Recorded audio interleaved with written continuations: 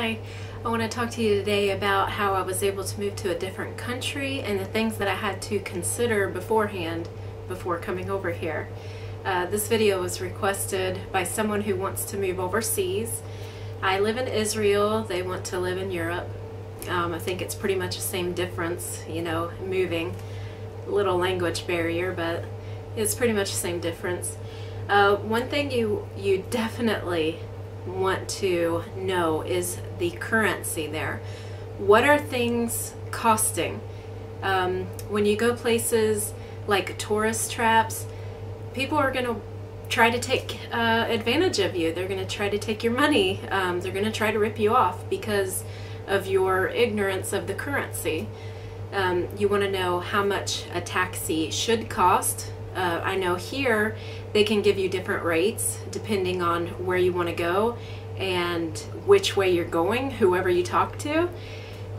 Usually you'll always want them to use the meter. Don't let them give you a price. Say like it's $50 to go this far. Always use the meter when you are a tourist and when you're first starting to, you know, live there.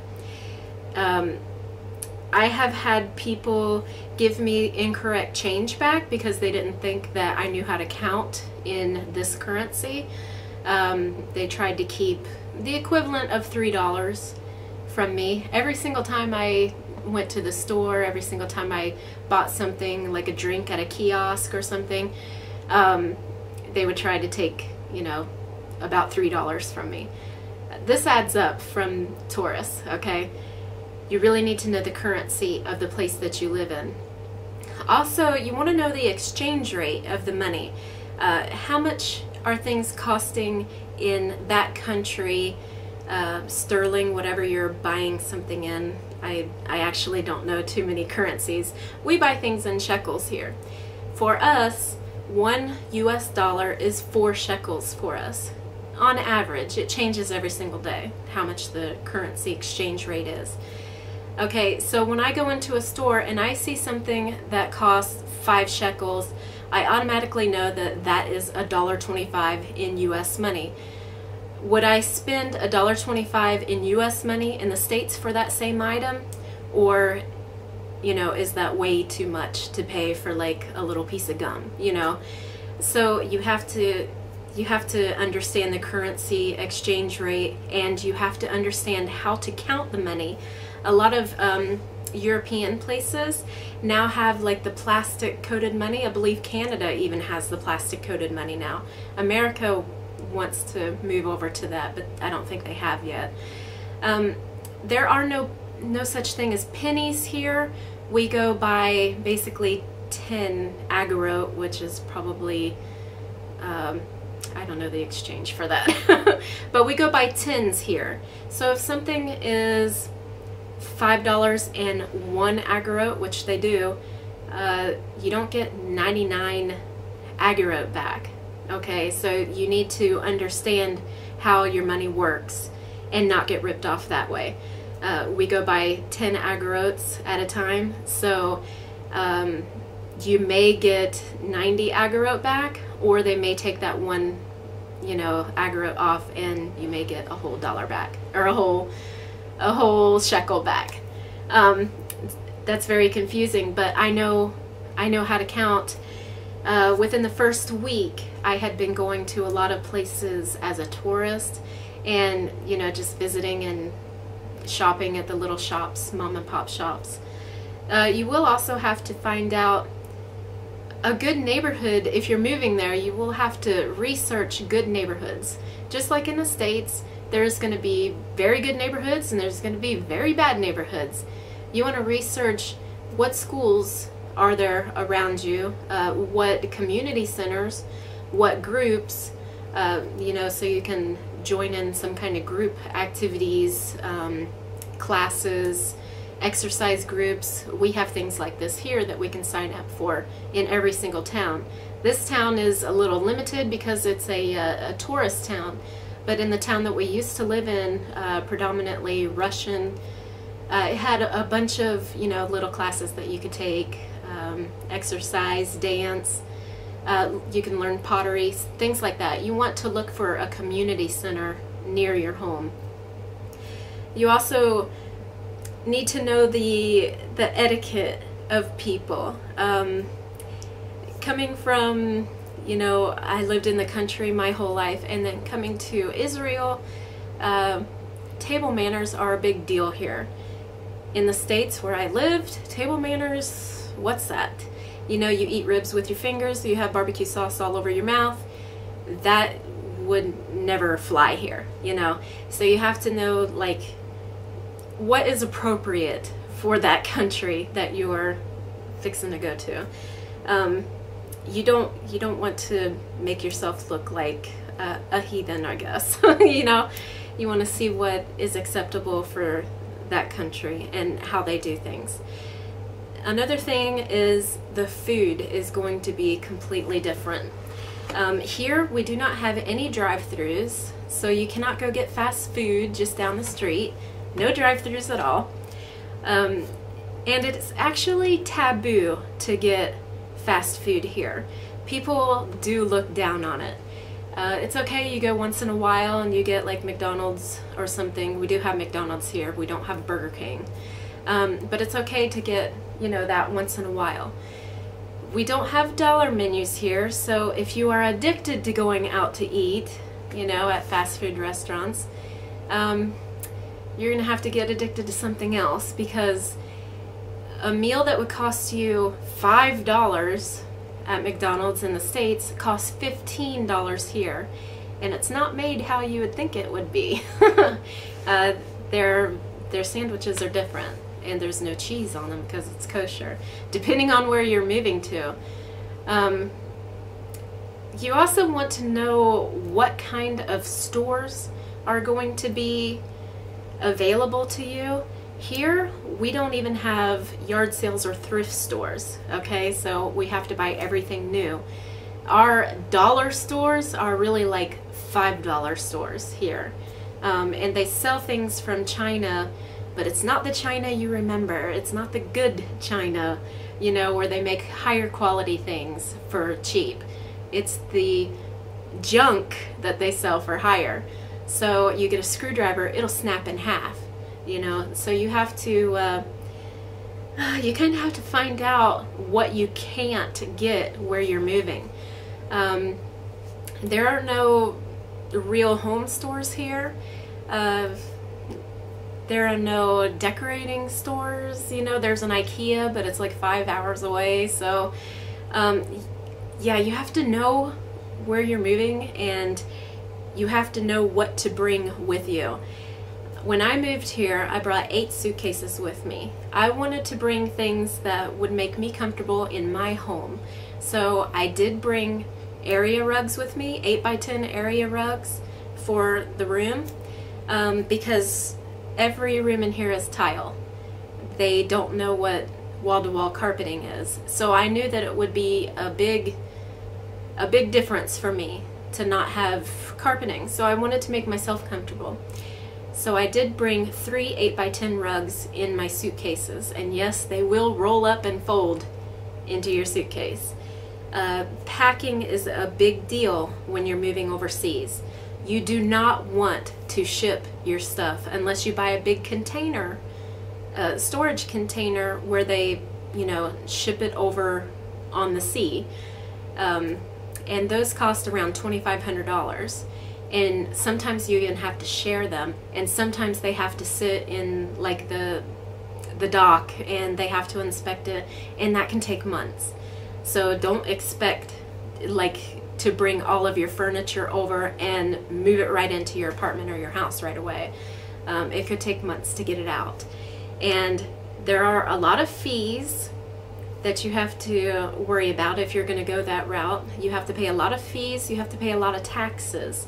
Some things are tax-free, some things are not, and you most likely will only be allowed to bring like 1 coffee pot, 1 computer. Okay, so that's if you go overseas route. They don't want you to sell things, basically. They don't want you to bring things over to sell. So they like to charge you money for that. Okay, the most important And the cheapest way to get all of your stuff over is to pay the extra $100, the extra $200 per suitcase. You get 50 pounds in that. If you go over up to 70 pounds, they charge you like $50 more or $100 more, depending on which airline you go through. It is much cheaper to take one suitcase and fill it up to 70 pounds and pay $200 for it than it is to take 70 pounds and ship it, you know, overseas.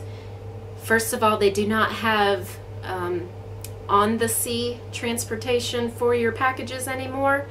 What they do is airmail it, everything, so it is very expensive. Here, 1 pound is about, well, not even a pound. My mom sent some cables the other day for the TV, cables, you know, this big, just USB plug-ins, and it was $15 for an envelope. So you do not want to ship anything. The best advice I can give you is put all of your stuff in a suitcase and bring it over that way. And you want everything in there that means the most to you, that will make you the most comfortable on your stay there. You want to bring extra underwear, extra bras if you're a woman, stuff that you're used to, the quality stuff. You don't want to bring junk that you'll have to throw away in a year. You want to bring everything with you that you're going to have for several years, because you may not have the money to replace it. Getting a job in a different country. First of all, does your country speak English? And if they don't speak English, if that's not their first language, like here, it's like the third or fourth language. Yeah, it's actually like the fourth language here.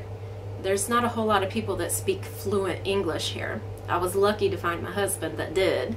But if your country does not speak English, they may have slang words that you are not used to, hundreds of slang words. I know a lot of places in Europe have slang words that I'm not used to, and I would never, ever be able to figure out what they're talking about. I can't even think of any right now, but if you need to look these things up before you go, what slang do they have if you're going to an English country, or Australian country. Another thing you want to know, speaking of Australia, is what kind of poisonous animals and insects and, you know, things, what kind of beasts do they have over there. You want to prepare yourself for maybe going to bed with scorpions every night, you know. Australia has like 7 of the most deadliest snakes in the world. That's why I'll never go there. But New Zealand has no snakes at all. So you need to find out what kind of animals are indigenous to that area, what kind of poisonous things, so you can look out for that. And then finally, just ask somebody who actually lives in that country about customs, what's normal for people. Do you ride on a bus? Have you ever ridden on a bus before? My mom took me one day to ride on a bus in the States because I had never ridden on a bus before, public transportation. It was $1, and we went from point A to point B, you know, just so I could ride a bus. She also took me on an elevator and an escalator because I'm a country girl. I didn't do these things. You want to experience these things before you get to your country. If you know, things that are normal for everybody else, you want to get a little bit of experience before you get there, because you're gonna have culture shock immediately. As soon as I get on the plane, I'm gonna have culture shock going back to America. As soon as I get on the plane, there's English speakers on there because they're going back home, you know, from vacation. So when I hear English everywhere, I'm like, oh, whoa, you know, these people speak my language. Usually when I go out, because I'm in a foreign country and they don't speak English here, usually when I go out, all I hear is blah, blah, blah, blah, blah, blah, blah, blah in my ear all the time, and I block it out. But then you hear the people speaking English, and it gives you culture shock. So be prepared for culture shock. When I first came over here, I came with half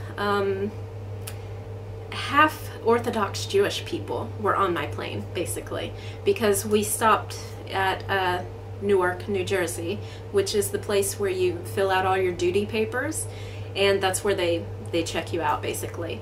So I came over here with half Orthodox Jewish people that spoke Hebrew that, for me as a Westerner, were very rude. They were loud. They were just rude. For a Westerner, you know, because I'm not used to their culture. I'm not used to how they have to live, you know.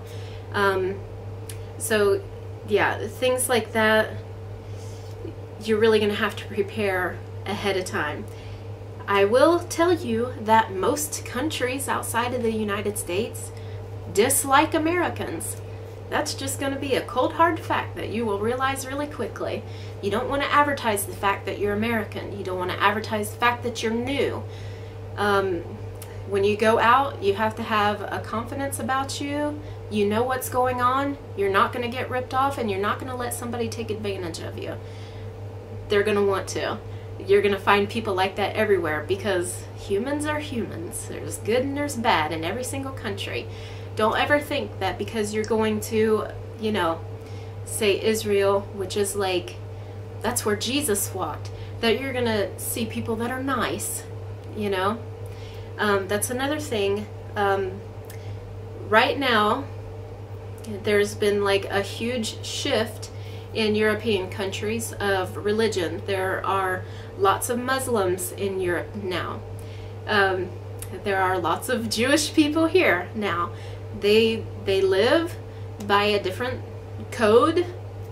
I guess they live in a different way.